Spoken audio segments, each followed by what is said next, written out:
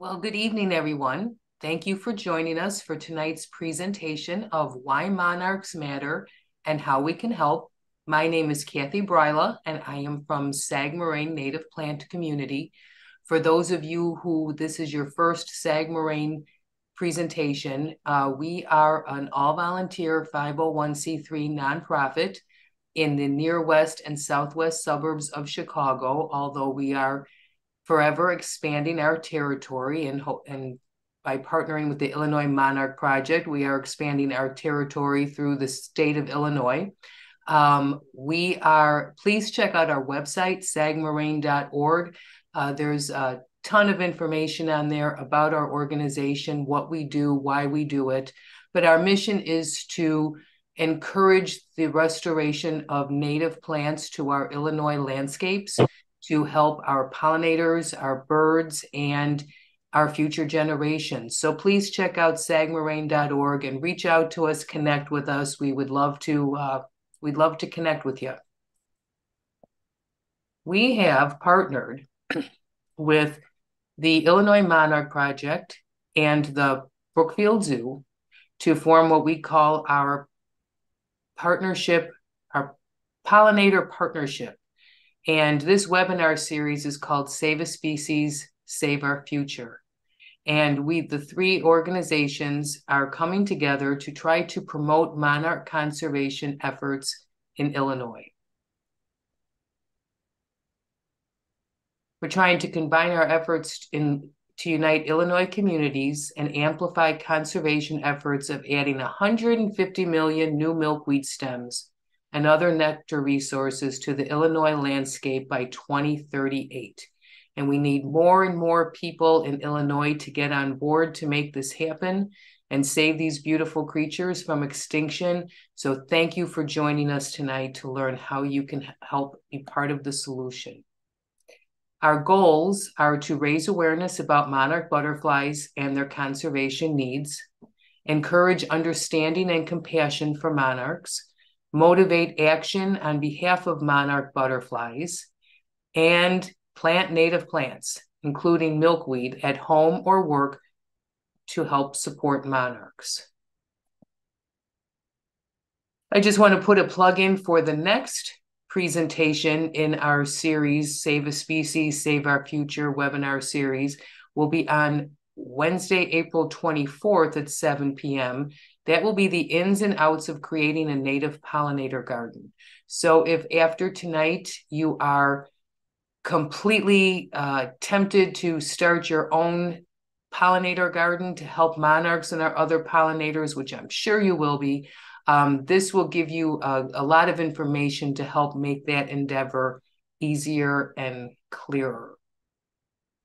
Also, for those of you who are in the Chicago area, we are going to be doing an in-person event at Brookfield Zoo during Pollinator Week, and our event will be on June 19th from 10 to 3 at the Nature Stage, and there will be educational opportunities, crafting opportunities for all age groups to learn more about monarchs and our pollinators. And I do also want to put a plug in for those of you who live in the Chicago area. Moraine will be having our 3rd annual native plant sale on Saturday, June 1st, and there will be a lot of milkweed there. It will be at Moraine Valley Community College in Palos Hills. And we have a number of plant packages with corresponding designs available for pre-order on our website. So basically, you not only will have the plants, but you'll know how to plant them, how far to space them, and check that out on the website if you're in the area. And if you put in the code Monarch10 at checkout, you will receive 10% off between now and April 10th. Okay, on to our presentation. And I will be joined a little bit later by a number of volunteers for the Illinois Monarch Project. I will be joined by Kevin Malinowski, Brian Sullivan, and Natalie Lichtenbert. So they'll be coming on shortly, so don't worry, you don't have to listen to my voice all night. But back a little bit to why we're even making this webinar, why we're even talking about this, why do we even have the Illinois Monarch Project. If you haven't heard, monarch butterfly populations have decreased by more than 90% in recent decades. Many research studies that I read indicate it's probably 96% or greater. And unfortunately, it seems to have taken another steep decline this past year. And it is the second lowest year of monarch population ever recorded. So in this presentation, we're going to discuss why this decline is happening. But it's not going to be all depressing because we're also going to talk about simple ways we can all help monarchs and other pollinators in our own landscape. Because truly, it's estimated that about 97% of land in Illinois is privately owned. So truly, all landowners in Illinois have the ability to solve this problem and prevent the further decline and extinction of the monarch butterfly. So overall, there might be some depressing slides in this webinar, but overall it's a webinar of hope because we really can make a difference. Let's talk a little bit about this amazing creature, the monarch butterfly. It really truly is a wonder of nature. It is the only butterfly known to make a two-way migration like birds. And the thought of these little guys, these delicate little guys, being able to travel 3,000 miles in their migration it's just amazing. They winter in the Oamel fir, and I think I'm pronouncing that right, Oamel fir forests in Mexico. The Oamel fir forests north of Mexico City provide the perfect temperatures and humidity for monarchs to overwinter. So they're kind of overwintering in a semi hibernating state because they actually can have a little bit of snow down there. It's not necessarily like if you're thinking tropical, but there's something about the temperature and humidity that's just perfect for them to overwinter. When the weather begins to warm in March, the monarchs begin their northward migration. Along the way, they will breed and lay eggs. The only plant on which monarchs can lay their eggs and feed their caterpillars is milkweed. So milkweed is going to be a big part of this discussion tonight because monarchs can't exist without milkweed. As you can see in this map, each generation will continue to fly further and further north. And it will take 4 generations for monarchs to reach the northern United States and Canada. So they fly a little bit further north, they breed. Those offspring go a little bit further north, generation 2, they breed. That generation goes a little bit further north. So by the time they get to Illinois, for the most part, we're talking about generation 3 and or generation 4. Generation 4, or the super generation, in the fall when temperatures begin to cool and the milkweed fades, this super generation of monarchs will make that 3,000-mile migration back to their winter grounds in Mexico to start it all over again in the spring. Really amazing. Another amazing thing is monarch navigation skills are second to none. These amazing creatures can find their way back to the same location, perhaps even the same tree where previous generations have wintered. How do they do that? How do they find their way back to that same tree where their forefathers overwintered the previous season? Just amazing. And Illinois landscapes are critical to the future of monarch butterflies. As you can see in this map, they migrate right through the state of Illinois. And the state of Illinois is a long state. So how successful Illinois is at getting pollinator plants and specifically milkweed restored to our landscapes is very important in the future survival of the monarchs. And I just want to divert a little bit and you talk about like why does this matter? One creature, if this one creature goes extinct, is it really going to matter? Maybe not in the whole scheme of things if it was just about the monarch. But first of all, think of what an amazing creature it is. And do we really want to lose that this, you know, with its amazing migration, and it's just an iconic creature. But the truth is, if we don't get some of these native plants, native pollinator plants back into our landscapes, it really isn't just the monarch we're talking about. The monarch is the poster child because it's noticeable, it has people's attention, it does this amazing migration. But unfortunately, this problem is going on throughout our pollinator populations. And that problem is the fact that, I mean, picture it, we picture what the landscapes in Illinois were 100, 200 years ago. This was the prairie state, and it was covered by largely our native prairie plants. Those are the plants that all of our native pollinators co-evolved with over hundreds and thousands of years. As we have removed those plants because of agriculture, urban spread, urban sprawl, suburban sprawl, industry, as we have removed all of those prairies, we have eliminated the majority of these native plants. And these native plants are just like milkweed is vital to the monarch, many other species of native plants are vital to the survival of so many of our other native pollinators. Why does that matter so much? Okay, so let's say that all, I mean, I'll just say it, I'm going to be, you know, negative. Our butterflies and our moths are dying out. And because their caterpillars don't have the native plants that they need, that they co-evolve with to feed on.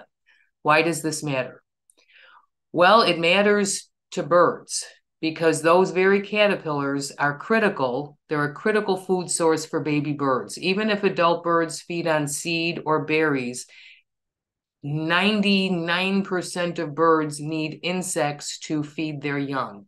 And it is the caterpillars of butterflies and moths that are the most nutritious, most essential food sources for the majority of species of young birds. So as the native plants disappear from the landscapes, and therefore the caterpillars disappear from our landscapes, so do the birds disappear from our landscapes. Does this matter? It absolutely matters. Birds are so cheerful and cute and sweet, and it's not really hard to you know, unlike bees, it's not really hard to convince somebody to love birds. But we forget how truly essential they are to us. Birds provide some essential ecosystem services that we basically can't survive without. They keep destructive agricultural insects in check. They pollinate many flowering plants. They prevent disease through waste removal. They spread seeds and restore ecosystems. And they help to store carbon and keep the climate stable by sustaining natural landscapes. These guys are the sowers of our natural landscapes, and those natural landscapes are vital to the very air we breathe and water we drink. Pretty concerning when you consider that we have lost 3 billion birds in the last 3 decades. And this is largely due to lack of native plants and therefore lack of the caterpillars that they need to breed. We need birds, birds need insects, and guess what? Those insects need native plants. Let's talk about bees a little bit. A little bit harder to get people to like bees, although we at SAG Moraine definitely, we try to help people or encourage people and spread more the truth about bees because they've gotten kind of a bad name because of yellow jacket wasps. So I'm not going to go down that road, but I just want to, but bees are critical. They're critical pollinators to us. We absolutely need them. Their declines are extremely concerning. And many of our native bees are what they call specialist bees.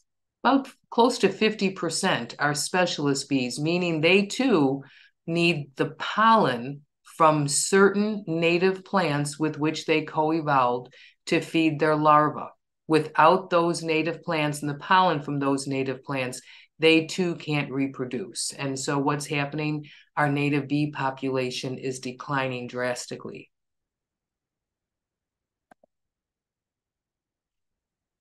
Some people might think it would be a better world without bees, if you don't like them around your garden or around, where you sit, but that really is not an option. Bees in general are our most efficient pollinators, and native bees specifically are truly our most efficient pollinators. And yes, more than 150 food crops in the US depend on pollination, which sounds important, and it truly is important. But really, even more important is the fact that pollination is the key to the production of oxygen. Pollinated plants sequester carbon. Pollinated plants help to purify water and prevent erosion. And pollinated plants return moisture to the atmosphere, helping to control our weather. So as you can see, the air we breathe, the water we drink, our weather conditions are all affected by pollinated plants, and we need those bees to pollinate those plants.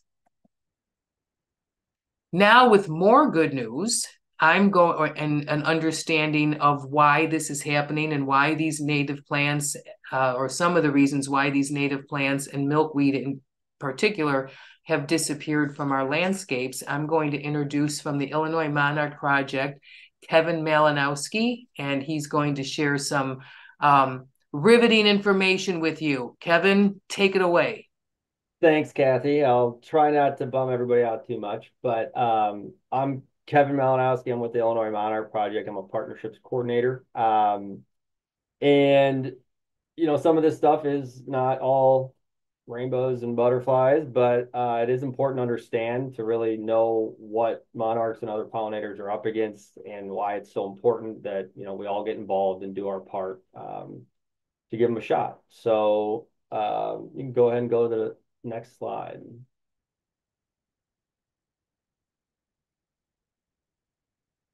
So four of the biggest things stacking up against pollinators and monarchs are climate change, shifting agricultural practices, urban sprawl, and the loss of native plants. Really, 1, 2, and 3 there are all having a big impact on number 4, which is kind of, becoming a bigger and bigger issue for these native pollinators and butterflies. So we're going to start out with climate change. Next slide. So the monarchs rely on temperature change to prompt migration. As you've seen here in Chicago over the last year or two, these big swings in temperature where over, I think it was Martin Luther King Day of this year, it was 0 or even 10 below. And then within 2 to 3 weeks in February, we got up to, we were in 70, 75 degrees almost for an extended period of time. And then all of a sudden it's regular Chicago March weather and it's cold and gloomy. So as the climate changes like that and these more erratic swings, it's really difficult for monarchs because scientists and the biologists have seen in the last few years that the monarchs are staying at the northern end of their migration for up to 6 weeks more than they traditionally have, and their fall migration starts late August, anywhere to October. So if they're hanging out deeper into October, and then even up almost till November, and then they start and they get back to Illinois, and all of a sudden we get this cold snap or a blizzard. They are not equipped to handle that. So that's one big concern. And it also goes the other way in the spring when they start going from Mexico back up into the US. If they get a prompt that is due to an erratic weather shift, it usually is not a good sign. So that, in addition to just drought and high temperatures over the summer season, that's makes it more difficult for milkweed to survive. So less milkweed not good for monarchs. Next slide. So I wanted to go into land use changes over the last couple hundred years. So we'll look at, Illinois, what it looked like, 200 years ago and now. There's been farms here for hundreds of years. What's different? And that includes the transition to an industrialized monoculture, which is basically, way bigger farms with one, maybe two crops. In our case, it's soy and corn almost totally. And then another thing on that is GMOs. You probably hear GMOs all the time. They're on your chip bags and, non-GMO this, non-GMO that. In our case, in Illinois and a lot of the Midwest, the GMOs are, it's genetically modified organism, and our corn and soy is modified to withstand the application of an herbicide, glyphosate, also known as Roundup. So these crops are known as Roundup ready crops. And GMOs have been around and for food since the early 80s. It's not all bad. There's a lot of good things that have come from GMOs. Things like using chili DNA to make a spicy tomato strand, or disease-resistant bananas. There's a apple called the Arctic apple that's engineered to resist browning when you slice it. The idea being nobody likes to eat browned apples, and it'll reduce food waste. So in a lot of those cases, GMOs are great. In our case, what they're modified for is becoming and has become a very big problem. And then we'll talk a little bit about how that's grown over the years and the glyphosate resistance. Perfect. So Kathy actually touched on this earlier. This is a predictive native vegetation in Illinois pre-European settlement. So just, that big yellow swath in the middle was native prairie. It's loaded with,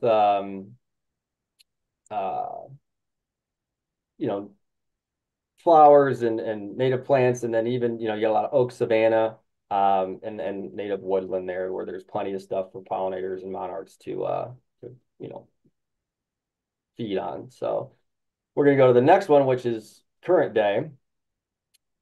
And so you can see at the top of this chart here, the agricultural land in the state of Illinois is at 27.5 million acres. And if you look all the way at the bottom, statewide total acreage is 36 million. So the vast majority of our land in Illinois is for agriculture.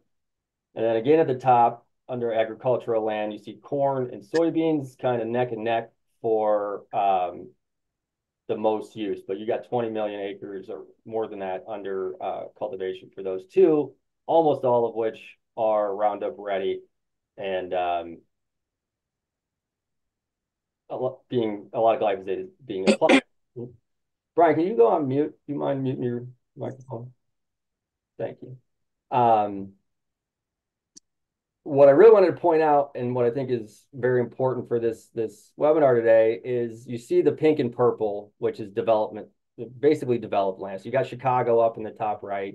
You can see Peoria and Champaign, Rockford. These little pink and purple specks throughout the state.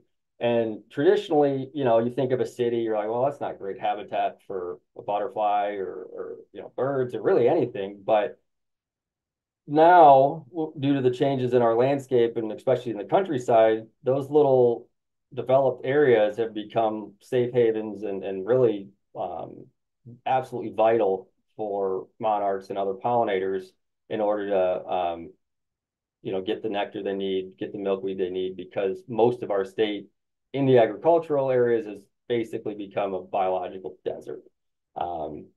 So we can go to the next slide. All right. So like I mentioned earlier, there's been farms in Illinois for hundreds of years, and there's still most of our land is still under agricultural use. So what's changed? 1940, Illinois had 214,000 farms. In 2022, that number had been reduced to 71,000. 50% of Illinois farmland is rented out by absentee landowners. So, and that kind of goes along with the next bullet there, where A REIT or real estate investment trust is basically a stock you can buy on the New York Stock Exchange where, and it's traditionally a pretty good investment from what I read. It kind of hedges against inflation, and there's a lot of pros to making an investment in that. But what's happening is these companies they do what they call a sale leaseback. Well, they'll buy a farmer's land. They'll give a bunch of capital for tractors and pesticides and fertilizer. And then that farmer no longer owns their land. They pay rent to the company. And so they have to be as efficient as possible. And they're basically, trying to make the most money, which reduces stewardship responsibilities to a degree, and we'll get into that in a little bit. And then just wanted to note that 44% of our grain that we grow, corn and soy here in the state of Illinois, is exported. So we put the chemicals and the fertilizer and the herbicide on our land. We use our water, and then we ship it out of, not even just out of state, but out of the country. So we'll get into a little more detail here. You can go to the next slide, please. All right. So I don't want to bore you guys too much with a stats lecture, but this is an interesting chart, and you can kind of see the decline of the number of farms. If you just focus on the right side of this, you'll see the top, the year 1956, there were 175,000 farms, 31,200 times 1,000 acres under cultivation, and then average farm size was 178 acres. And then this only goes to 1999, but if you go down to the bottom, about 40 years, we lose about 100,000 farms. The land and farms goes down a little, but for the most part stays static. And then, that average size of the farm, still pretty low. If you'd think that's a pretty small family, a lot of family farms out there, which there still are. But go ahead to the next slide. And so this one really describes, and I'm just trying to build up to show you the trend of what's happening here. So this first top line where it says $1,000 to $9,999 of annual revenue. So that's what they call a hobby farm. This could be anything from, you're driving through the country and you see a little farm stand on the side of the road where you can pull over and get some eggs or some produce, and there might be an honesty box or donation box where you can leave a few bucks, or they trust you to do that. Or you could have a little greenhouse in your backyard and sell microgreens or mushrooms at the local farmers market on a Saturday, as a hobby. So you can see here, and this is a lot of the Midwest, but we'll focus on Illinois. So the number of these hobby farms in Illinois is 27,500, with a total acreage of 1.2 million and an average acreage of 44 acres. So you look down then at the bottom, and there's some stuff in between here I'll touch on. But so this is basically the smallest farms and then compared to the largest. So anything over $1 million in annual revenue, there's only 4,400. But where the devil's in the details, then you look over and you see the total acreage, and it's 10.7 million acres compared to the 1.2, and average acreage 2,500. So farms keep getting bigger. They're more built to make money. But if you go on Google and you say, what's the average farm size in Illinois? Oh, I think as of last year, it's 370 acres. You're like, oh, that's pretty small. But seeing this, it kind of shows that that's not really the trend that is happening. It's a lot of these smaller hobby farms. And in between this, there's mid-sized and smaller farms that make up the difference. But thought that was an interesting graph there. So you can move on. Next slide. So with these larger farms comes a number of challenges to environmental stewardship. Like I said before, a lot of the land is no longer owned by the farmer. The fields are getting significantly bigger. Back in the day, a farmer may be known to walk their fields and look for specific instances of a certain pest or certain weed, and then it's called integrated pest management, where they treat that area for that specific thing. Anymore, when you've got 4,000 acres of the same thing, and those plants are built and modified to withstand very powerful, affordable, for the most part, herbicide and glyphosate, you're just going to spray your whole field. And another reason they do that is they've only got one shot to get a paycheck after the harvest. If they risk it and a weed comes in or some kind of pest comes in and their crop goes south and they don't have anything to sell at the end of the harvest, they're just out of luck in a lot of cases. And so there's kind of an insurance policy for them to just cover everything and spray everything in order to make sure that they're getting their harvest at the end of the year. So we can go ahead and next slide. And so this is a chart from 1992. You can see down, you can actually, yeah, bottom left there, a good chunk of Illinois was using about 5 to 25 pounds per square mile of glyphosate at that point, and then even a lot of it was less than 5 pounds per square mile. And just to reiterate, this glyphosate is basically any milkweed it touches, it's gonna kill it. And not to mention a bunch of other anything other than the modified corn and soy doesn't stand much of a chance. So let's fast forward to 2019. And you can't even really see the state of Illinois boundaries anymore, or a lot of the Midwest. And if you look down in the bottom there, now we've gone up to greater than 115 pounds per square mile of this glyphosate Roundup that we're spreading all over the state, and then obviously way up into the northern Midwest and all over the country. And so what that is doing is it's producing glyphosate resistance. I mean, it's pretty amazing that in 30 years, a lot of the weeds are starting to adapt to it, and they're becoming more and more they don't, it's not harmed as much, so we keep putting more and more on. And it's not good for the water. There's human impacts that are being debated, and that's a whole nother webinar that we won't go into today. But overall, not a good chance for monarchs and other pollinators when there's this much herbicide being spread on such a wide scale. Next slide.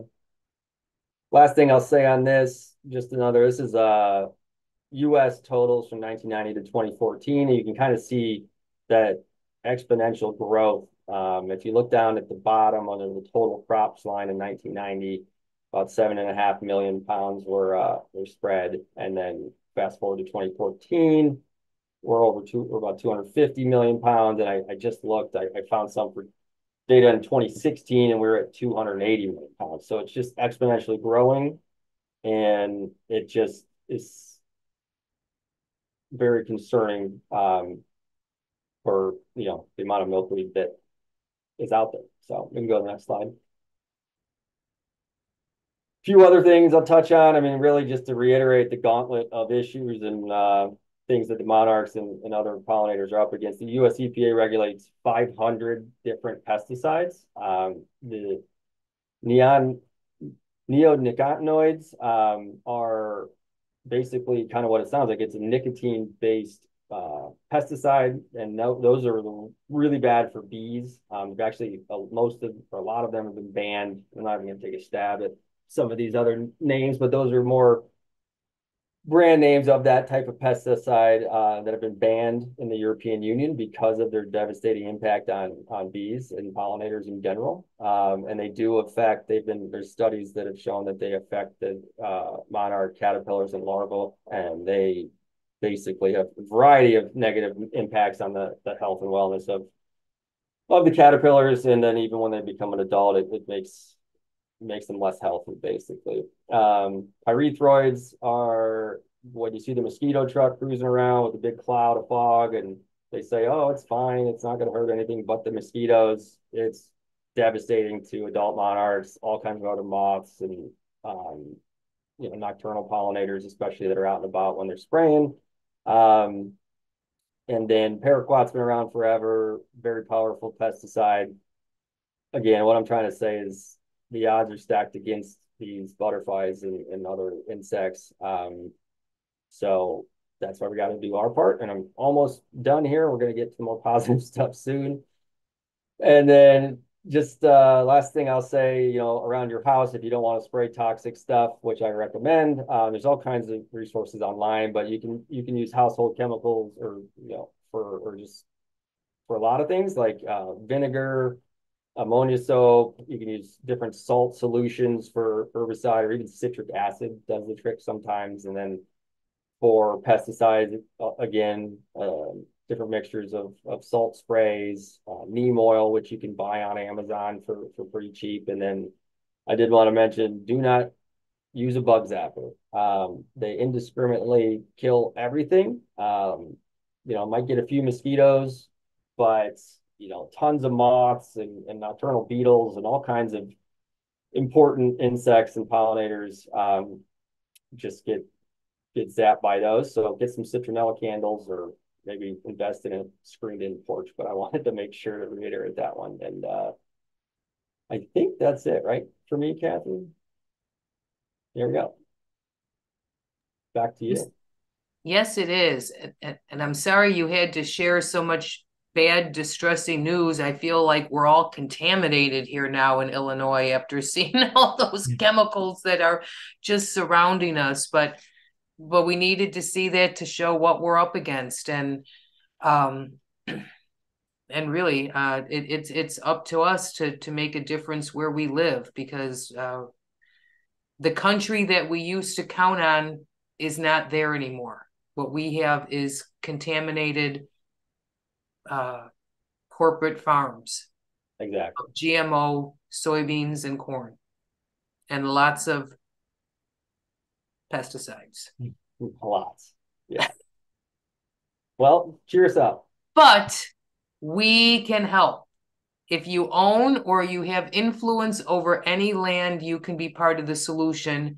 And that's what we want to focus on here. We can all help. We can all help save the monarch, prevent it from going extinct, and save and help all of our native pollinators. And how do we do that? Well, the first thing we're going to do is we have to plant Illinois native milkweed for monarch caterpillars. Again, milkweed is the only plant that their caterpillars can feed on. So it's the only plant that the adult monarchs will lay their eggs. The good news is there are many species of Illinois native milkweed, and they have different site needs based on, how much sun they need, how much water they need. So there is pretty much a milkweed out there for whatever site conditions you have. And we're going to go over the main native milkweed species of Illinois. First one is butterfly weed.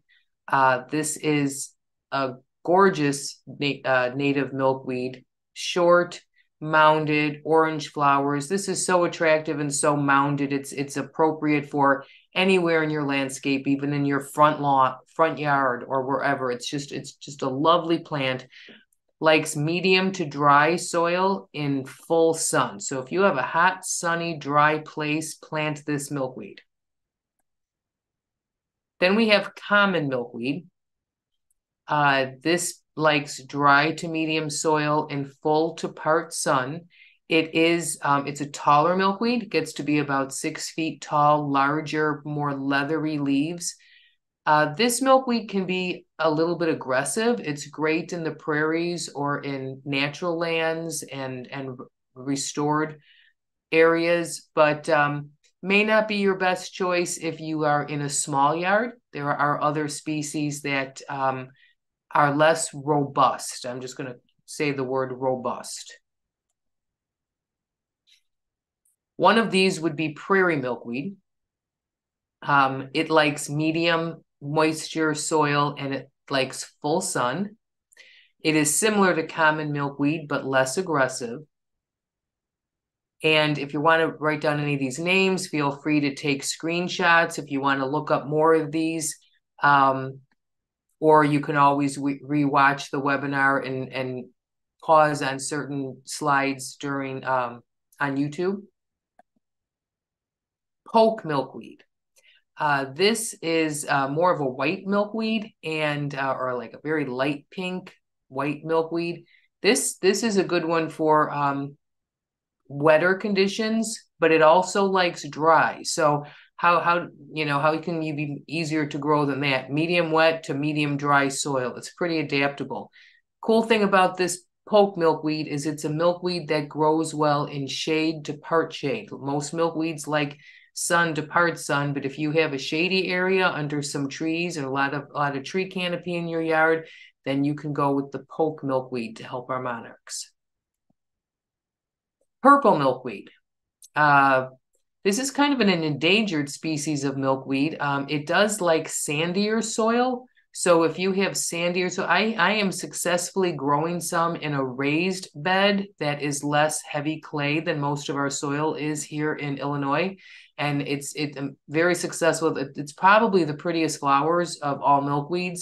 But it does like a sandier soil, and it was normally found more in sandy places along shorelines and so on. But there's so little of this left in Illinois. Showy milkweed. This is a very pretty milkweed. Likes dry to medium soil. Again, full sun. This is another one that gets to be kind of tall, about 6 feet tall, but it doesn't spread as rigorously by underground runners, so it's much less robust than the common milkweed. My personal favorite is swamp milkweed. It does like moist to wet soil and full to part sun. But I mean, you can easily grow it in average garden soil. It really don't be thrown off by the name swamp. It may not do well in the hardest of droughts, but it really is very adaptable in any normal garden conditions. And I love this milkweed. It smells like vanilla. It's a lovely plant. And whenever I find monarch caterpillars in my yard, it's always on the swamp milkweed. Green milkweed. This likes dry to moist soil. Again, very adaptable, dry to moist, full sun to full shade. So pretty adaptable.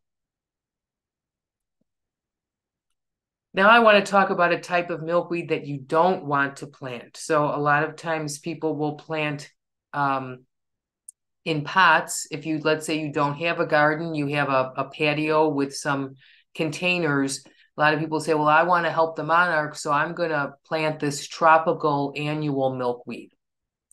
But I want to say, and I know that this is not going to be a popular statement with a lot of people, and there's people who whine and don't want to talk to me after I tell them this and the whole thing. And but it truly is hurting monarchs more than it's helping them. It doesn't die back as early as our native milkweed and can house a large amount of, I'm not going to say that. I'm just going to say OE for short. If you want to say that name 10 times fast, go right ahead. But what OE is a parasite of monarch butterflies, which can decrease their fertility, decrease their lifespan, and decrease their chances of a successful migration. Native milkweeds, after they bloom, and the seed pod forms and the seed pod opens and those beautiful white feathery seeds blow, those milkweeds die back after flowering. And the OE levels don't have the chance to build up as high. There might be some present, but they don't build up as high. Whereas the non-native tropical milkweed keeps blooming longer into the season with more and more monarchs and other insects visiting the plant. And so these OE levels become higher and can affect the monarchs that visit the plant.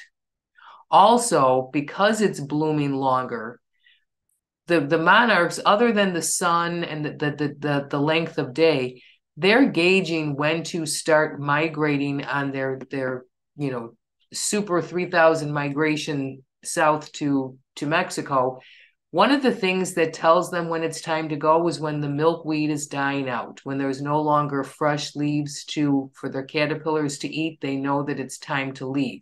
But because this milkweed blooms longer and the foliage stays green and fresh longer, it can confuse monarchs and cause them to keep breeding when they should be migrating. And then you have more that are getting trapped and not able to make it south during the warmer temperatures. Now, when you plant milkweed, you are going to attract some other insects to milkweed. Milkweed is a popular plant of all pollinators. You know, bees do like it too, and other butterflies and moths like it too. So it's going to be a popular garden plant to more than the monarchs, which is good. We want to help them all. And you're going to see some bugs that might freak you out, but don't freak out. These are not bad bugs. Okay, so one thing that you will see on there are these milkweed bugs, and they might look a little shocking at first. You see the adult in the center and the little nymphs to the side. They might look shocking. They do not harm the monarchs. They don't harm the monarch caterpillars or the monarch eggs. What they're doing is they are sucking the juices out of the seed pod, which helps to dry the seed pod, which helps the seed pod to open and the seeds to disperse. So they're actually helping the monarchs by helping the milkweed disperse and grow new milkweed plants. These are another story. These are an annoyance of growing milkweed. And if anybody has a very safe way to control these, I would love to hear it. These are a non-native invasive aphid, and they love milkweed. They don't directly harm the monarch eggs or caterpillars, but they can draw other, like for example, ants will come to the plant in search of these, and they will also, find then the monarch eggs and caterpillars, so they can attract other critters that will be that can harm the monarchs. So they don't directly do it, but indirectly they can. That being said, there's not really any way you can get rid of them without also harming the monarch eggs and caterpillars. Any kind of chemicals obviously is a no-go. Even like, yes, a solution of, water and dish soap can be used, and that can be very effective on these, but it's also going to harm the monarchs, so it's not, obviously as horrible as a bunch of chemicals, but it still can do damage. It's still going to do damage to the monarchs. The one thing that we always say that you can do is hard hose your milkweed, and that will not, you can go and you can take these off with wet rags and get rid of them, pick them off. But if you don't necessarily want to go down that route, you can hard hose them and get most of them off, which will help control the population.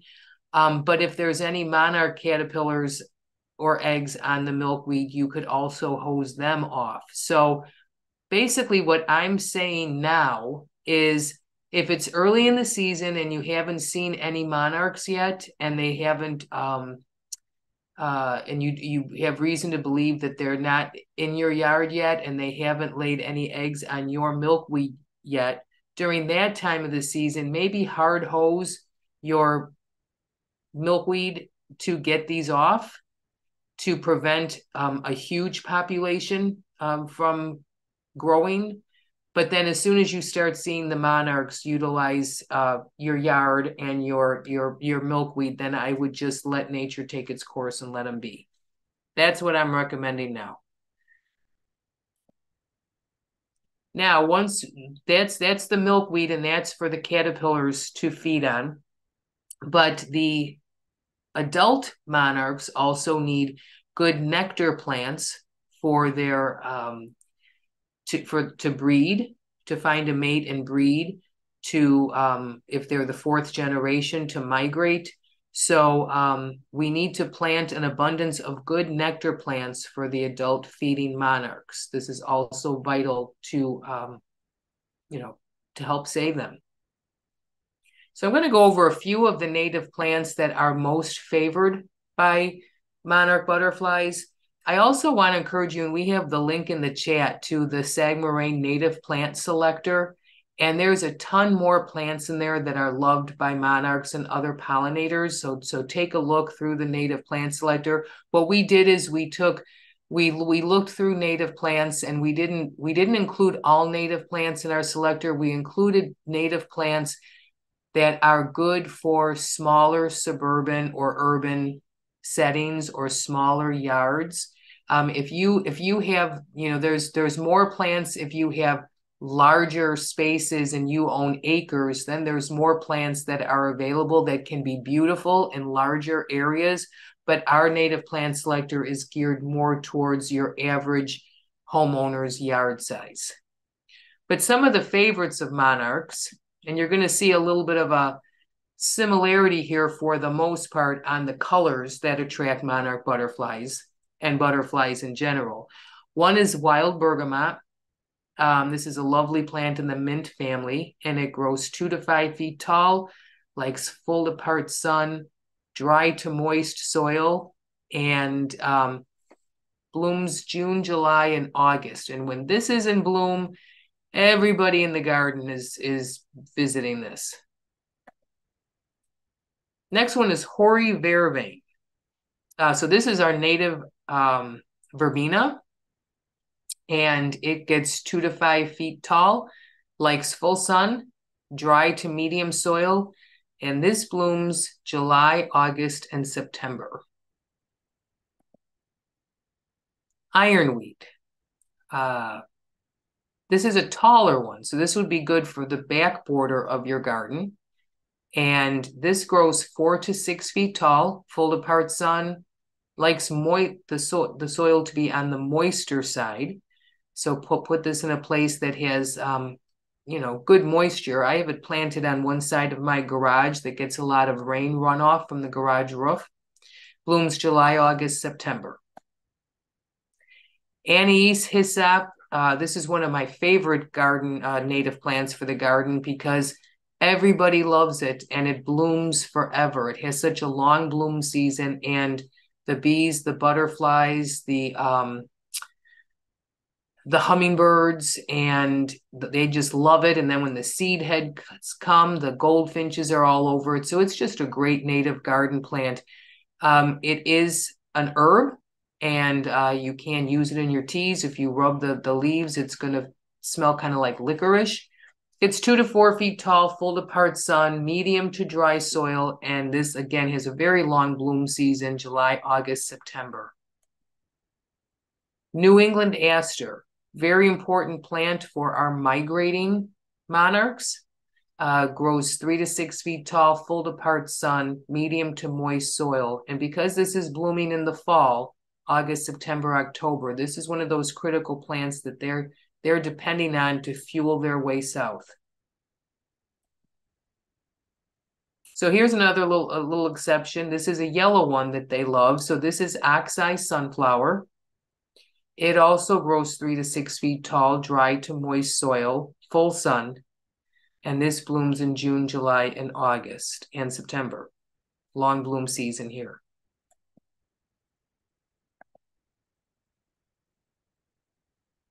I don't know what happened there. Let's try that again. Okay, prairie blazing star. When this is blooming, it is just spectacular. It puts on such a show in the native garden. It gets 3 to 5 feet tall, full sun, medium to moist soil, blooms July and August. And I can attest to the fact that the monarchs and the butterflies are all over this when it's blooming. Purple coneflower, they love purple coneflower.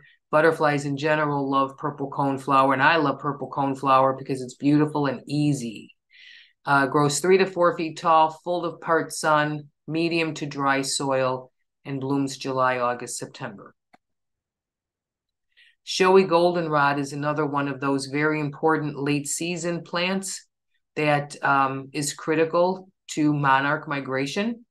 It grows 1 to 3 feet tall, prefers full sun. I have seen it growing in part sun. I personally have it growing well in part sun, so it can do it. Medium to dry soil and blooms August, September. And mine actually some years is blooming into October. Smooth aster. This is a lovely aster.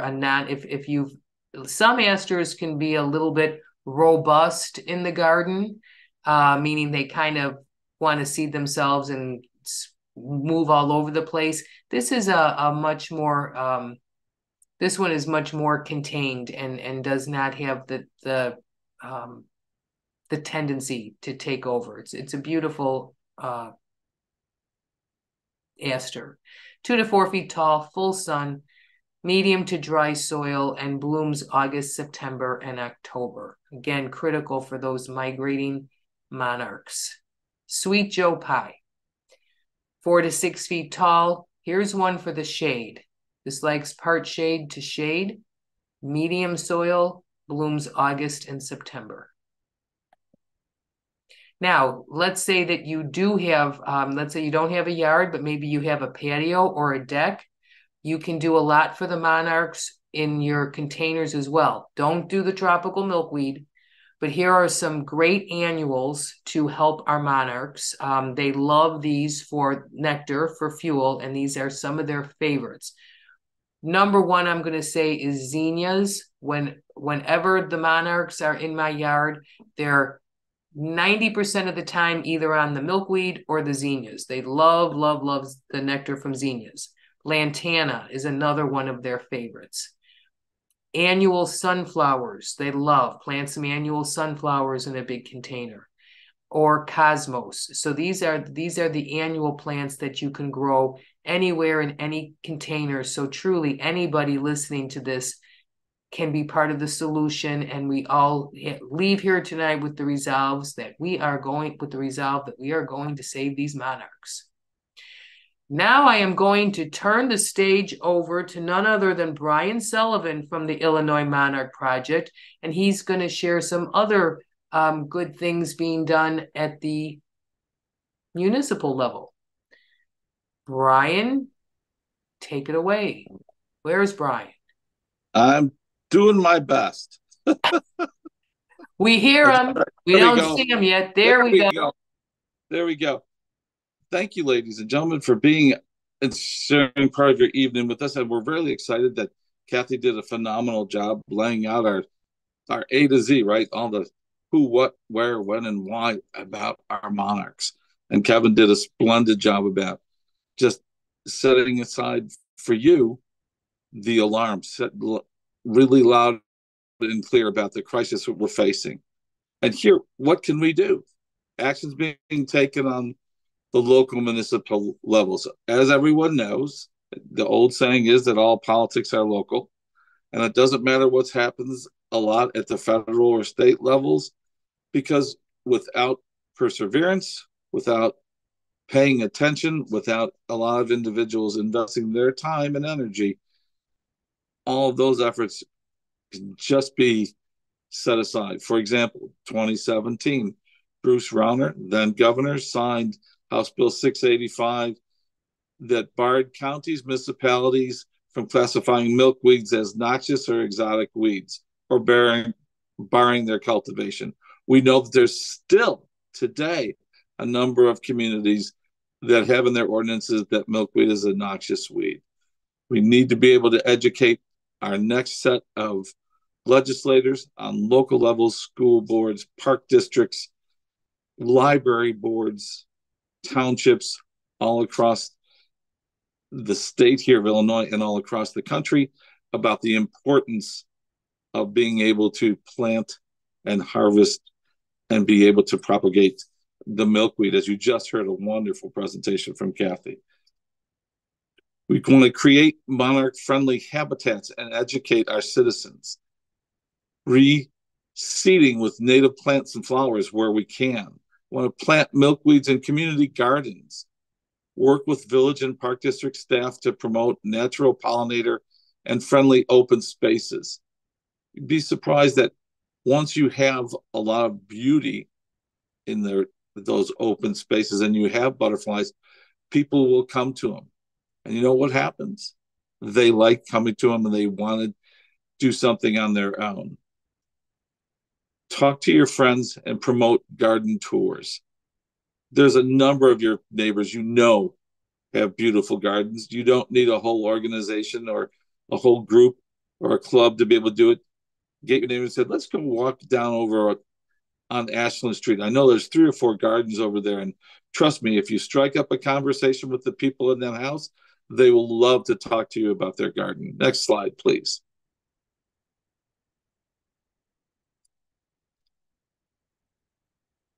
And how can you help? There's a lot of different ways as we're showing you right here. Join an environmental group. Don't use herbicides, as you heard both Kathy and Kevin talking about. Plant your own flower garden in what you're doing. We can get municipalities to remove milkweed from the list of noxious plants in their ordinances. Change their weed or mowing ordinance to allow for native prairie plants and habitats. Increase the percentage of native plants and shrubs and trees that must be used in city landscaping or ordinances, and encourage use of milkweed where appropriate. Direct city and property managers for HOAs to consider the use of native milkweed and nectar plants in the city properties where appropriate and inside HOAs, and to remove restrictive covenants if you live in a homeowners association that say you can't have them. You can't have the milkweed. We want to integrate monarch butterfly conservation into the cities and parks master plan, their sustainability plans, the climate and resiliency plans, and other city plans. The more we incorporate it, the more people see it, the more important it is, and the more likely it is we will follow it, we will protect it, and we will preserve it. Finally, what I would like to tell you is that back in 2017 in August, the Illinois State Legislature adopted the milkweed as the official state wildflower. And yet we still have different communities who don't want it. They don't like to see it.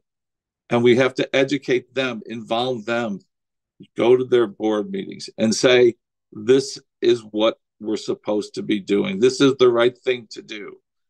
We are the solution and we know what to do. Let's now do it.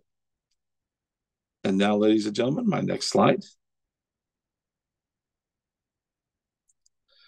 Role of municipalities and cities, councils, and homeowners associations. As we've mentioned some of it already, but the most important thing is the second one. The communities also often have tall grass or weed ordinances, and we have to get them all to accept the fact that beauty is not just a pristine lawn looking, but a wonderful pollinator garden. And in all seasons, it plays an important role. And that when you see those, it is a wonderful thing. And when it comes down to municipalities, everything makes sense, and that's with a C. Because where we have incorporated monarch-friendly areas, pollinator gardens, and those, and we've taken them out of just having to just strictly mow and cut them, what we have found is we increase usage of those areas, we reduce stress for the people that are around them, and we save money on pesticides, we save money on fertilizer, we save money on staffing and equipment for having to mow all of those properties. It makes sense. Next slide, please.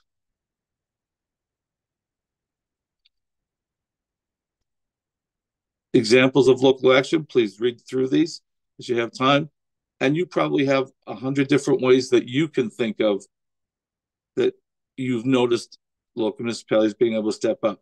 Art contests at libraries, school districts who promoted a butterfly release and talk about the migrations of our monarch butterflies. planning of different gardens at the local school districts with the PTO and PTAs. What we can do is what we should be concentrating on, because there is always something we can do. No matter if someone says you cannot or put this aside, we can always act positively to impact our environment and make it a better place. My mayor, Dominic DiMaggio, had a wonderful, wonderful quote for it that I just want to leave you with. It says, as stewards of this land, we are committed to the vision of a community conceived, designed, and built to preserve Mother Nature's balance. Our goal is an integrated and sustainable community which honors its heritage, culture, and natural habitats while providing a place that will endure. How pretty, right? And that's exactly what we're talking about when we talk about our homes, when we talk about our neighborhoods, when we talk about our communities, our state, and our country. We can make the difference. We are the solution. Next slide, please.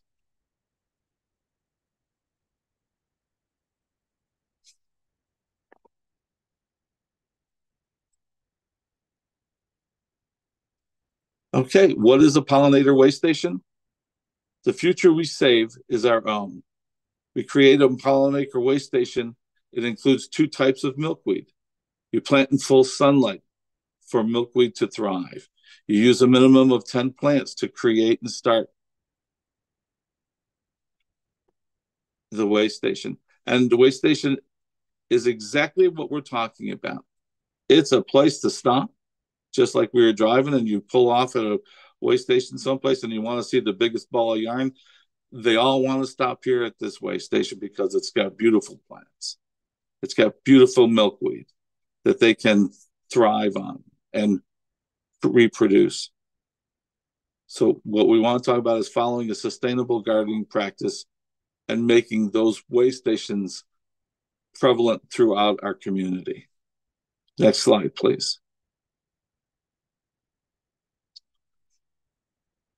Okay, Kath, do you want to step in and say what did IMP and the SAG Moraine accomplish in 2023?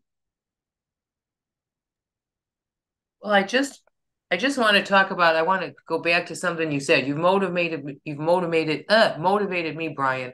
But I just wanted to say, and going back to like your waste station and the 10 plants, we're not asking everybody. Believe me, we're not asking you to remove your entire lawn and put a prairie on your whole property. I mean, we realize that a lot of people don't have the interest, the time, the finances to be able to do big plantings like that. But one pot, one container, or one 10 plant garden can be the difference in whether that monarch finds a place to lay its eggs, makes it on its migratory path, finds a place to refuel. So whatever, even small things help. So we just want to, drive that point home. We're not asking for the moon.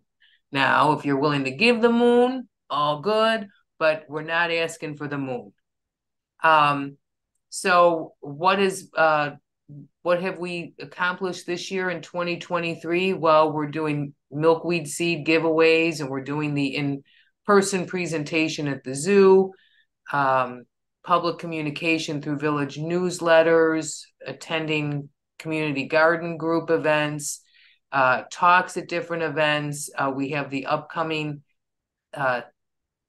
presentation during Pollinator Week at the zoo. That's going to be a great day with a lot of activities going on. And then I want to put a plug in again for our next webinar. Now that everybody's motivated to put in this pollinator garden with some milkweed, we're going to talk in the next webinar about more specifics on how to do that. Let's see, what do we got? What new projects can you think of? And then, so again, we want everybody in the state of Illinois to take part of this. This is all a volunteer effort to try to say, hey, we own the land, we have control, we can make a difference. So if there's any new projects or things that you can think of that you would like this initiative of the Illinois Monarch, for the state initiative of the Illinois Monarch Project, or the partnerships that are the partnerships for pollinators, if there are other things that you can think of that we can do, or that that should be done to try to, make this happen and save the monarchs and other pollinators, please, send us your ideas. All of the websites the links are in the chat. So please reach out to us. We would love to hear from you. And I want to say thank you for watching this presentation, and thank you, Brian and Kevin. This was, it was just amazing. I don't know about anybody else. I'm pumped up, and we are going to take some time to answer any questions that you have. But before we do this, I want to turn the camera over to Natalie Lichtenberg. She is another amazing volunteer for the Illinois Monarch Project, and she's going to talk a little bit more about what exactly the Illinois Monarch Project is, how it began, how it started, what it's doing now, visions for the future, and so on. So, Natalie, welcome. Sure. Yes. So yeah, next slide. How's everybody doing today? So yeah, I've been with Illinois Monarch Project since at least 2018. So I kind of know the history behind it and where we came from. It was a very small thing in 2018, but we took a really big step in September of 2020. During the height of the pandemic, it was one of the greatest moments actually in my environmental career, where the Illinois Monarch Project actually signed their action plan in a huge ceremony involving many important people in the Illinois area, which really put forth our action plan to do our 150 million milkweed stems. Over the past couple of years, since then, we've added several volunteers, really awesome people building this organization, and we have implemented the Wings of Dreams BioBlitz, which is during the Pollinator Week. And this year, starting in 2023 and moving to March of 2024, we have gotten together with Moraine to create this series of webinars this spring. And we'll have also the culmination in Pollinator Week, where we'll have an event at the Brookfield Zoo, as was previously mentioned, on Juneteenth. Where we're going in 2024 and beyond is obviously to create more partnerships, get more people involved, get as many people as we can involved. So that brings us to my next slide, that we are looking for more volunteers. I am on specifically the Community Engagement Committee. So the committee that I am on is our one-stop shop for monarch conservation resources to support stakeholders' engagement across all sectors and communities in Illinois. This is from the Illinois Department of Transportation to agriculture, rights-of-way, so on and so forth. So it's from children's new learning experience to the savviest of monarch enthusiast groups. Next slide. So where we've come from, we have the 5-part virtual summit series in 2020 to 2021, the transition to implementation phase of the Illinois Monarch Project Action Plan, new leadership team and structure for the CEC committee, implementation of our statewide Wings of Dreams BioBlitz, and like I mentioned, the partnership with Moraine Native Plant Community. Next slide, please. So we are looking for volunteers. We want you to come fly with us. Next slide, please. We are looking, this is first our organizational charts. We have very many chairs already filled, such as the partnership chair, our communications chair. If we go to the next slide, please. We're looking for 3 specific positions right now. We are looking for a website coordinator designer. We are doing a lot of implementation, a lot of new events. So we need somebody that might be available to do website updates, quickly and easily. We're looking for an ambassador coordinator. So to explain, our ambassadors would be manning our booths at potential fests and community events in the entire Illinois area. We are right now getting a ton of Request for us to have an Illinois Monarch Project table at, Sustainability Fest and more. So we need people to man those tables, which of course we would train you. We would give you the resources and things you need to tell people a little bit more about the Illinois Monarch Project.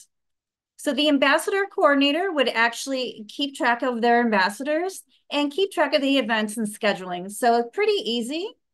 Next slide, please. So the initial task for the website coordinator would be to go through the IMP training session, attend meetings as scheduled, implement annual plan activities, work under our communications chair, and then of course, teamwork with graphic design department, most especially to keep the website updated in live mode throughout the year. Next slide, please. Task for the ambassador coordinator, go through IMP training sessions, attend meetings, implement annual plan activities, work under the director, Andre Copeland, and deputy director, myself, keep track of local events annually, determining resources needed and staffing, and then of course, overseeing the ambassadors, including scheduling and making sure they have all the tools that they need. Next slide, please. The application process is very simple. It's on our IllinoisMonarchProject.org website. We are taking applications as we speak. We would schedule and conduct an interview.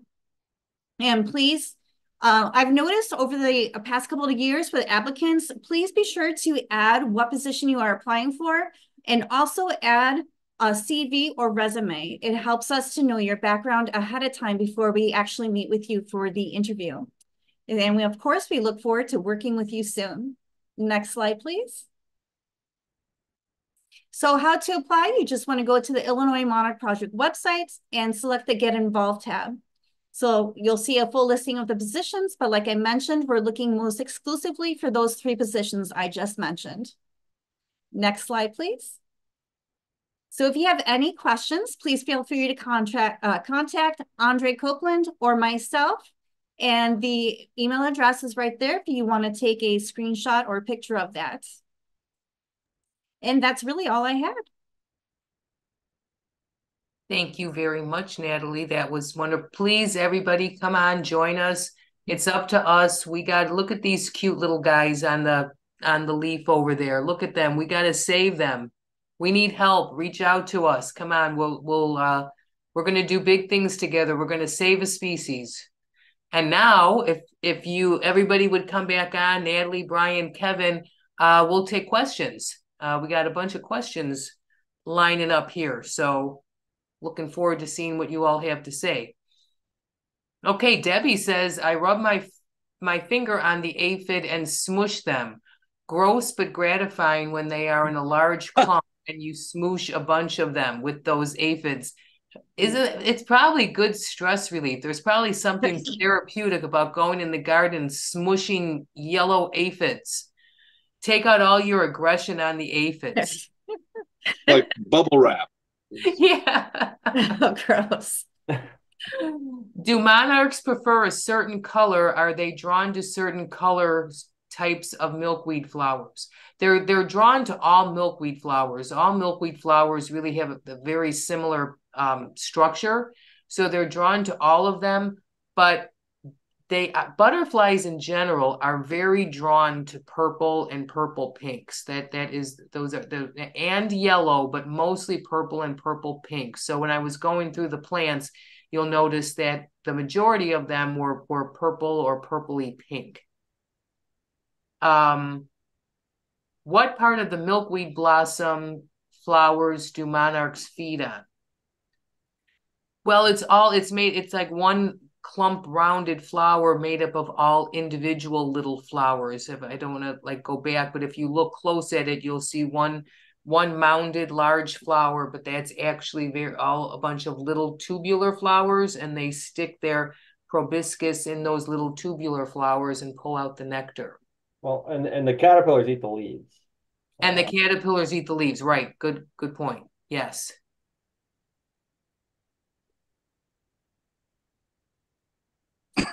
Any thoughts about rearing? I knew somebody was going to ask this. Okay. Any thoughts about rearing the caterpillars in outside enclosure, then releasing the butterfly?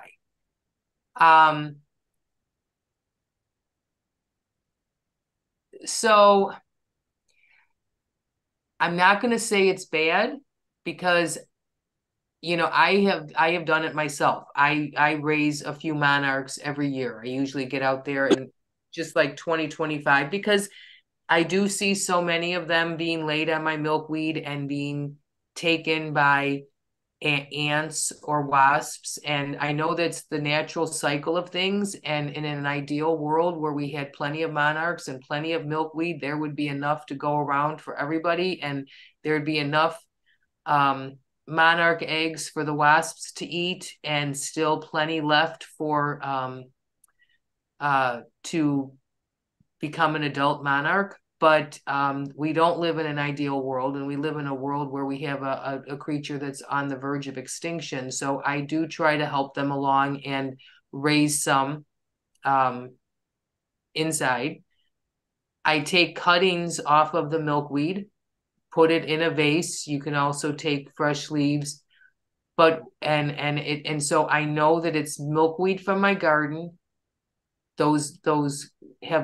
Those eggs and caterpillars have only ever been on milkweed that has never touched a chemical. They have plenty of fresh leaves to eat at any time in an area with plenty of humidity.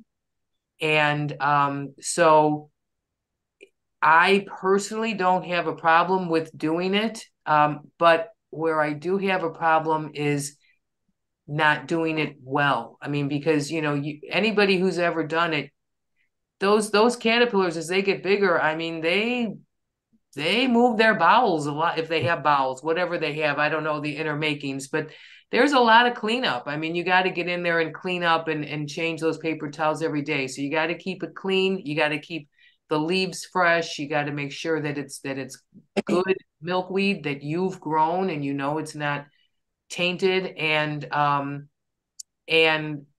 you know, so I'm not a fan at all of mail order cocoons. You don't know where those came from. You don't know what, and so our traveling, somebody making a bunch of money on them, traveling through the mail. Gosh knows what kind of milkweed they were grown on.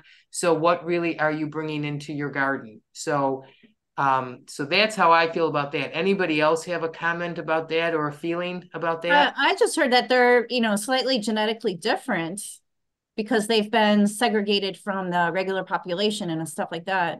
Right. So yeah, I don't think that's good to add to the normal population. Right. It's a tough question. It's a tough question because it does break your heart when you see a monarch lay a bunch of eggs on your milkweed and you go out there a day later and they've all been eaten. I know. Well, I do take in some of the eggs, but I just wouldn't do the mail order ones. Oh yeah, the mail order ones. Yes. That's Please stay away from those. Yeah. Yes. Are butterfly boxes, houses good to help protect butterflies? To be honest, from what I've heard and seen and read, they don't use them. They look cute in the garden as a decor. They provide ambiance, but I have heard that they really don't ever use those butterfly houses. And I know that they've never used mine. I still put it out there because I think it looks pretty in the yard, but they've never used it. And Kathy, I can tell you that we had several in our village Eagle Scout projects where they put them out, decorated them nicely, and put them out there. And what we found is that we have wonderful wildlife. We use them, but you're exactly correct. They're not butterflies. Yeah. But so who do you think is using them? Yes, they are nesting and they're utilized very heavily, but the butterflies are not part of that colonization. Yes, right. I wonder who is using them. Well, you can tell you that there's some are with birds, but we've had squirrels together, marmots. We've had a couple of rabbits in one with it, and actually in two that were up in the tree and around the area. We found out that we had some bats that came into them which was kind of a neat thing to see, actually. Wow. Okay. So somebody's using them, just not the Right. butterflies. Just not the butterflies. So, okay. Aaron asks, is there one direction my second floor balcony should best be facing to plant a pollinator garden? For the most part, butterflies need to be in the sun. They like to stay warm. So I probably would say the north side wouldn't be the best, but if you're on the east side, you'll have them out there in the morning, and if they're on the west side, you'll have them out there in the late afternoon, and if you're on the south side, you'll probably have them out there all day. Does everybody concur with that? Lisa says, thank you, great info. Cub Scout Pack 773 will be growing milkweed plants in milk jugs.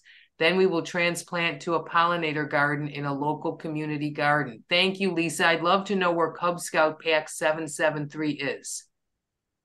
Awesome. Thank you. Why are the big landowners not approached to not include in their contracts with those who actually farm the land forced mowing of all the waterways and ditches? Anybody have an answer for that? Not sure I understand the question. I know that through the Illinois Department of Transportation and stuff, they have mowing guidelines now that were included in the action plan. So, you know, they're allowing for more space for native plants and not mowing as much. So that would be something more recent.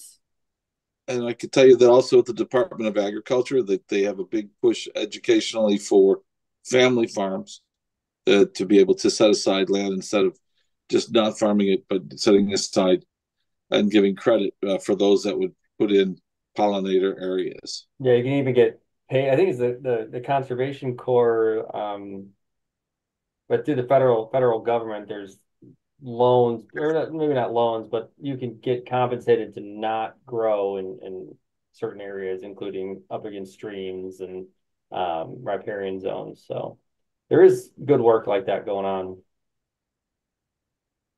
It's slow, but that's why we need help. We need a louder voice, more voices making a louder voice.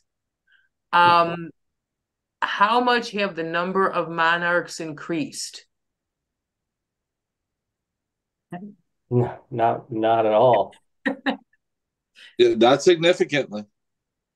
Unfortunately, Nancy, that this year they're down again. So this is the second lowest they've ever been since we've been recording them. So it was not good news this spring, the news that came out. So we really need to beef up our efforts. Oh, we have Erin here from Canada. For any other Canadians here tonight, I am a Winnipegger, and she's gave the link to her Take Action, Act Locally Butterfly Way. Thank you for joining us from Canada. Welcome. Yeah, hey. Yeah. Hello, do you have a signage that we can use in our yards? Chicago Streets and Sanitation thinks that milkweed, echinacea, and other plants are weeds. That's a good question. We're working on one. Are we working on one? Yeah. Yeah, I think we actually have it ready to go. So we can work on getting that more advertised. So how would people, what's the plan on how people would be able to access that? It would be on the Illinois Monarch Project website, and they would just have to download it and have it printed. Perfect. Perfect. Any idea when you think that might be? Well, as far as I know, it's already approved and everything. So we just, you know, we just didn't move forward with it because you get so many priorities. So we just have to put it out there. Okay. We need a coordinator. What to step forward? We need people. Help! No. Yes, Janie, if raising inside or outside, cleanliness, cleanliness, cleanliness. Don't let them crawl around in their poop. Absolutely. You got to clean those butterfly cages, net cages out regularly and get those And you'll be surprised. They eat voraciously as they get big, and it comes out the other end a lot. Hi, Greg. If we plant young milkweed this year, do we have to worry about any impact from the cicadas or on established milkweed? To my understanding, cicadas only go to woody plants. So at SAG Moraine, we're recommending that people hold off on planting new shrubs and trees until the fall, until after the big cicada emergence, because they're not going to harm established trees. I mean, they might, get some brown tip to the branches, but if you have a very young, small tree, it might be a lot of stress on it. So, but they don't bother forbs or perennials. They only go after woody plants, trees and shrubs. Janie said, thank you for noting about clean, fresh milkweed. Yes, that's key if we're going to be raising them. We want to raise healthy ones so they don't spread disease to the others. Eve DeRay, what about pollinator boxes or, native bee condos? Have you had any experience with those, Brian? The bee houses? Yeah, they find it is us.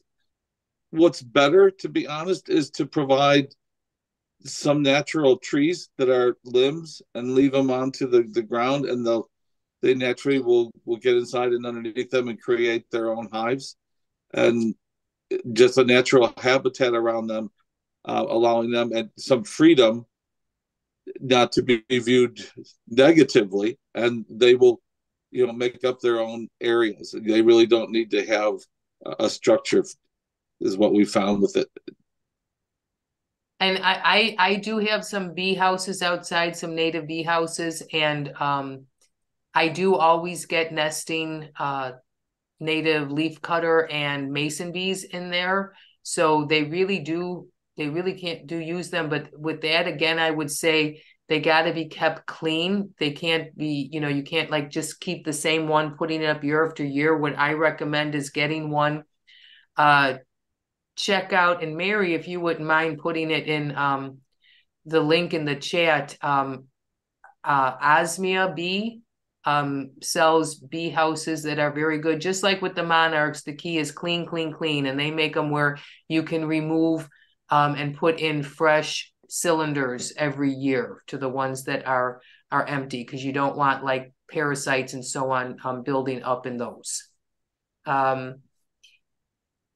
Working in a library, a good book for families is Monarch Butterflies by Anne Hobby.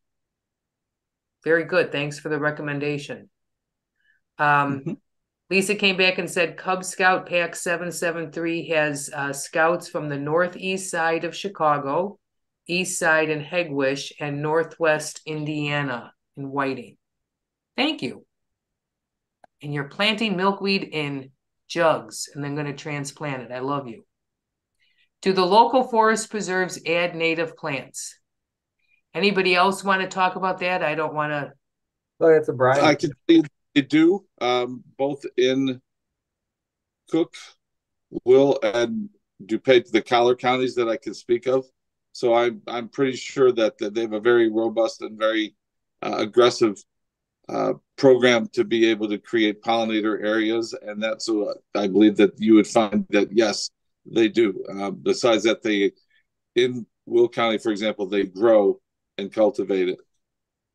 We just had that new forest preserve tax added, which goes towards initiatives such as that. So that just went into effect about a year ago.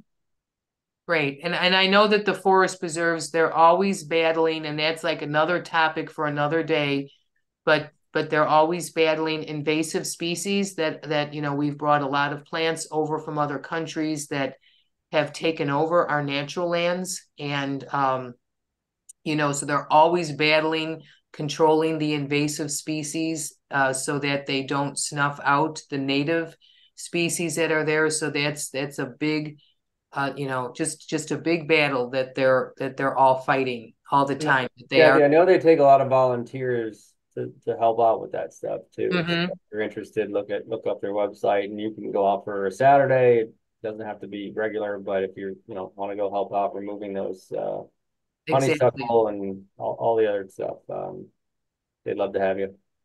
Exactly. Good point. Julie says the ditches are easement and usually mowed by local government.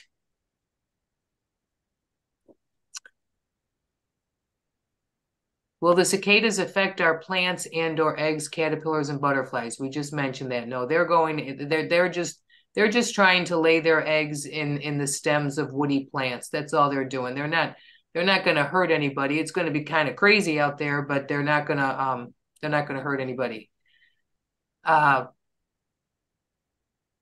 Thank you. The fines are $600 per occurrence. I don't know what occurrence we're talking about. Does anybody know what occurrence we're talking about? No. Whatever it is, I don't want to do it if it's $600. Galesburg has a Monarch Migration Festival in Galesburg, Illinois at Lakeside Center on September 7th. Thank you for letting us know.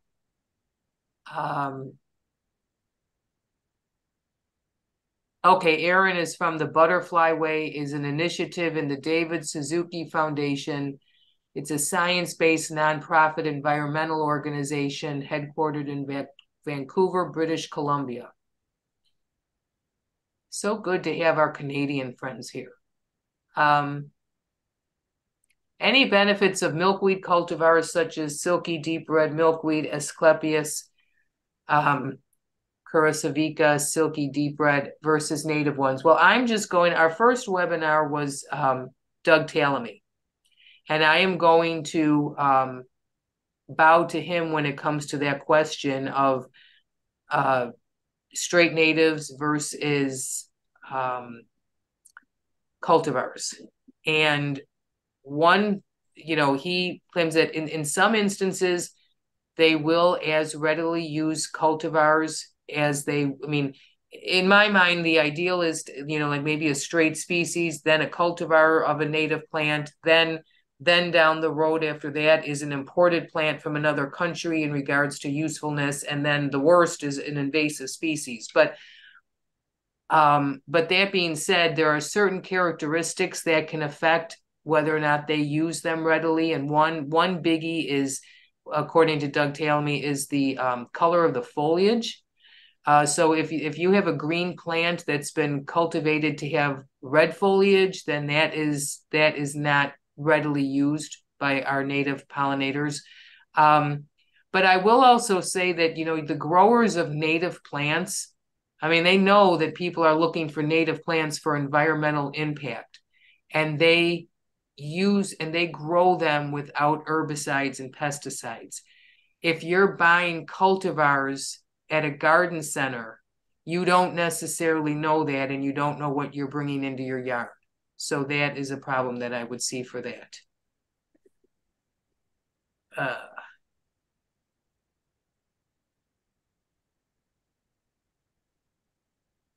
So Debbie feels that bee house tubes are way too short. You end up with many males, and they cannot be cleaned and host mites, which then transfer to new bees. They should not be used. Sorry. Okay. I kind of open on that. Most forest preserves do, but many also have native plant sales. Yeah, and I would recommend that everybody, because I know I mentioned our plant sale, but go on the Illinois Native Plant Society website. If you can, Mary, would you mind putting the link of that in the chat? They list all of the native plant sales that they're made aware of throughout the state. So check them out to find a native plant sale near you. Hera says, I can't wait to get my Monarch license plates. They are on the way. Do others know they can get them? That's a wonderful question. Would anybody like to talk about the license plates? Yeah, I was surprised. I was surprised at the quality of the stickers, so I just hope it lasts. Do you have it now? Yeah. Yeah, I was afraid to put it on with the snow and the ice because it doesn't seem very thick. It's like more of a thinner sticker. Okay. Well, I would think after a couple of seasons that it might need to be replaced, but we'll see. Yes, on the local mowing, some municipalities are now learning that they do not have to mow all the way up to a farm field, but just a few feet past the culvert, leaving roadside area for planting of common milkweed. I mean, that's just a huge, I mean, there's just so much habitat that's available out there on roadsides that if we just use that, think of the corridors that would give us. Couple more. Thank you, Illinois Monarch Project, for a wonderful presentation. We must continue to support the Monarchs. And sorry for the confusion. Chicago streets and sanitation fines for weeds are $600 per occurrence. That's why I asked about the signs. Gotcha. Okay, yeah, we should work on those signs so that people have the power of the always like, this isn't a house let go. This is a house helping our monarchs and helping our ecosystem. So yeah, that would be wonderful. Well, that's what we got. Thank you everybody once again for attending, and we hope to see you at our next webinar to learn more about the ins and outs of creating a native pollinator garden. So good night, everyone. Take care. See everybody. Thank you.